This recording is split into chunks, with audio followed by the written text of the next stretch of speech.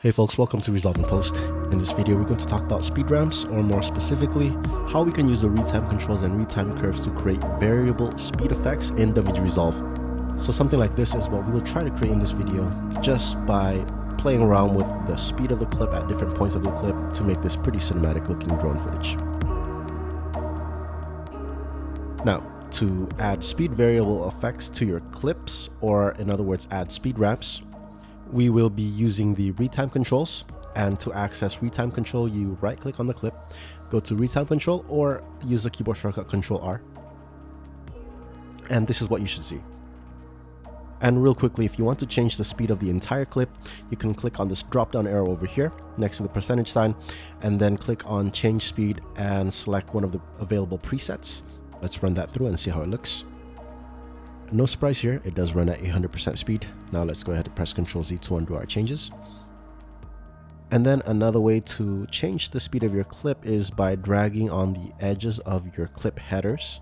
But just make sure before you click and drag that your mouse is in fact on the header of the clip, which is indicated by the cursor when it looks like a double arrow rather than a double bracket like this.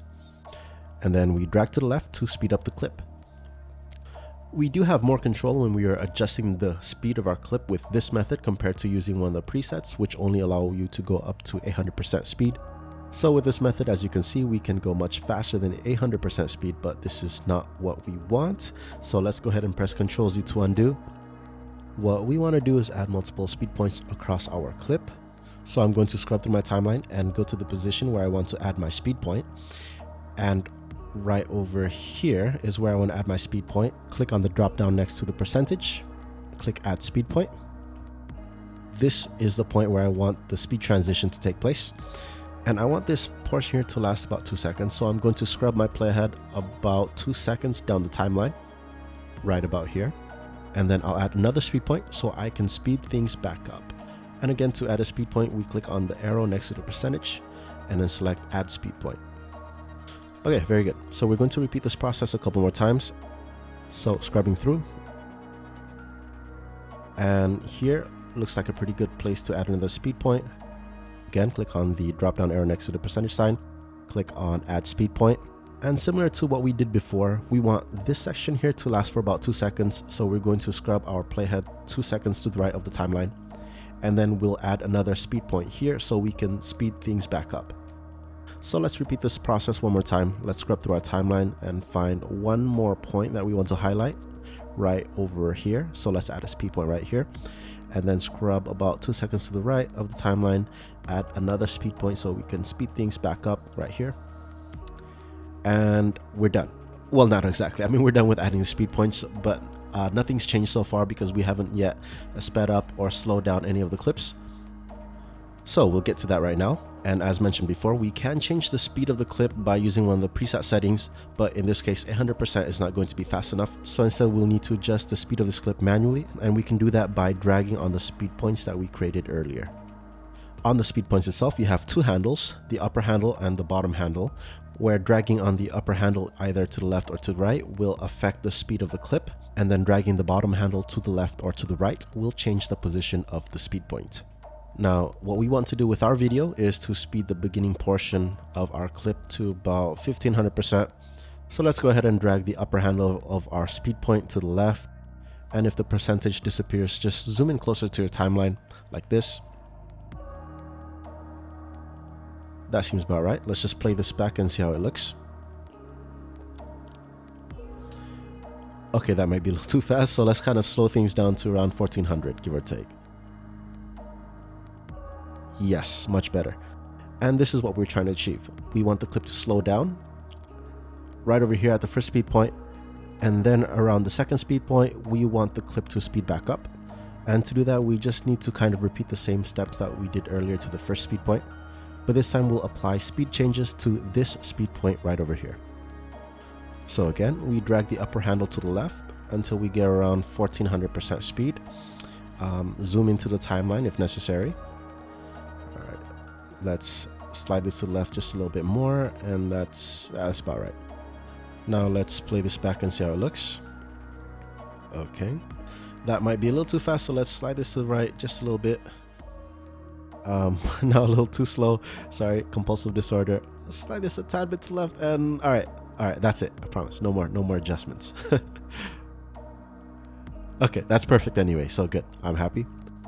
And we'll apply the same thing to the next speed point. So we'll drag the upper handle here to the left. Okay, let's play this back and see how it looks. Looking good, looking good. And then lastly, we want to speed up the outgoing portion of this clip. Since there are no more speed points, in order to adjust the speed of this portion of the clip, we instead drag the header of the clip to the left like this. Okay, good, that feels about right. Now let's press Shift Z to zoom to fit to our timeline. And now let's just play through our whole clip and see how it turned out. Okay, good. Looking good, looking good. All right, this is so much better than it was originally.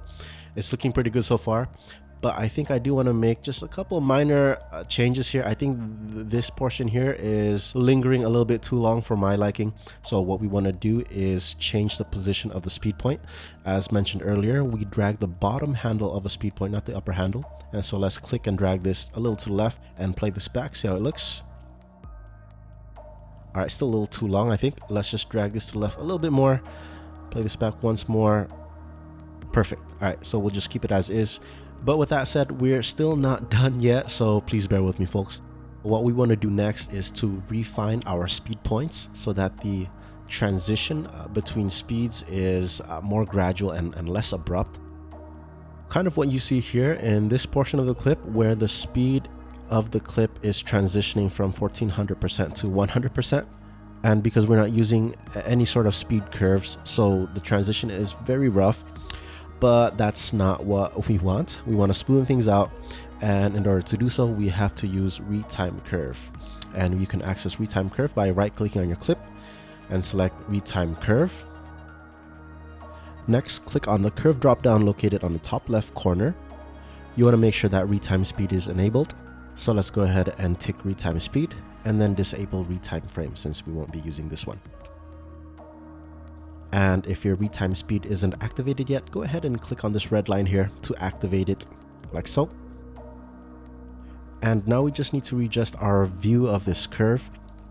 Currently the value is set to 300% as indicated in the top left corner, but because we know for sure that the speed of our clip goes up to 1400, 1500%, what we can do is click and drag to the right to broaden the range of what we can see on our speed curve. And just in case you're not very familiar with what you're looking at right now, let me explain here what we have in front of us.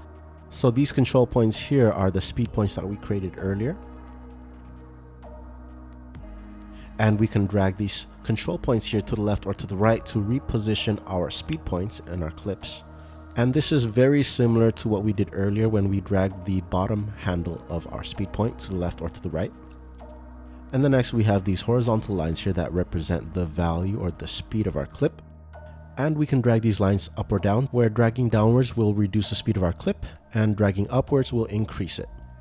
And this method is equivalent to dragging the upper handle of your speed point, as we have done so earlier, to adjust the speed of our clips. Okay, so back to smoothing out our speed transitions.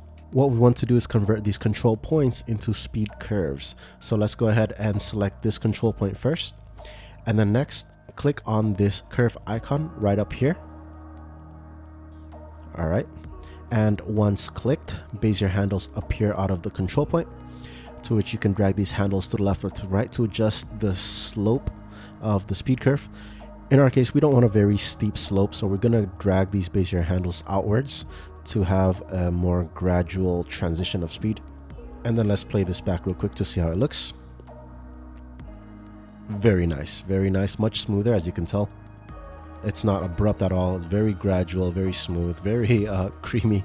And so now we want to apply the same process that we did to all of the other control points to give it that same kind of look.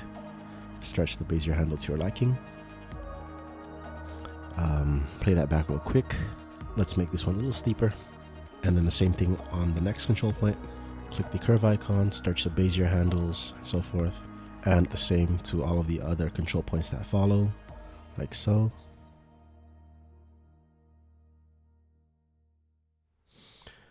click on the icon, stretch the Bezier handles out just a tad, and there we have it.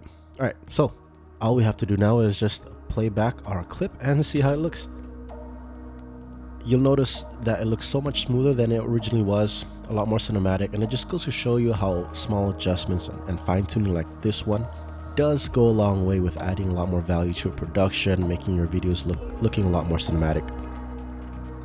Alright, hope you found this video insightful. If so, please leave a thumbs up. And for more videos like this, do subscribe. If you have any questions or comments, do leave them down below, and I'll try to get back to you guys as soon as I can. Okay, thanks for watching, and I'll catch you guys in the next one.